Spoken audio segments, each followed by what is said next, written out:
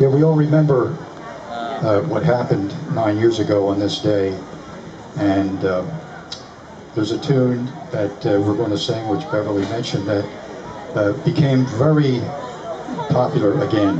It was written by Irving Berlin in 1938, and it seems like for the weeks and months after 9/11 of 2001, you saw the words to this song appearing everywhere, and you heard it sung and played everywhere.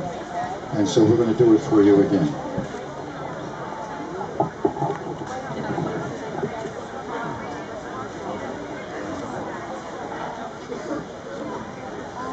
Thank you.